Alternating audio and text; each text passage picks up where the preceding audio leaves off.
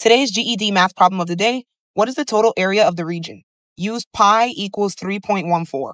So it looks like we have a rectangle and a semicircle, which is half of a circle. So in order to find the area of this region, we're going to have to take the two pieces separately. So first, to find the area of a rectangle is length times width. So either side could be the length or the width. So you're just doing 10 times 20. That's going to give you 200. So the area of the rectangle is 200. Now let's take the area of the semicircle. So first of all, the area of a complete circle would be pi r squared. So if I have a semicircle, I just need to take a half of that. So what does pi r squared represent? First of all, the problem says to use 3.14 for pi. So I'm going to go ahead and replace pi with 3.14. Then I need r. R is the radius of the circle. So that's going to be half of this line here. So that line would represent the diameter. And half of the line would be the radius. So half of a diameter is a radius. So that full line is 20 centimeters, as I see here at the bottom.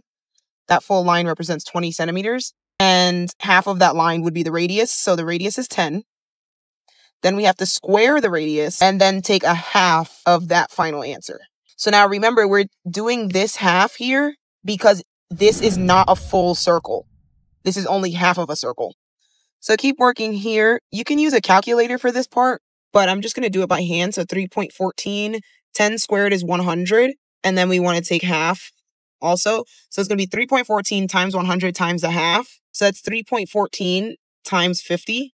You can multiply any of these first. I decided to multiply the 100 by the half first because that's just the easiest to do in my head. Let's actually go ahead and multiply this. So I'm going to multiply 50 times 3.14 with a calculator and I get 157. So now the area of the circle is 157. And now you just need to put those two areas together because we want the total area. So the total area would be 357. If you need help with math, book a session with me online or in person at feelingalgebraic.com.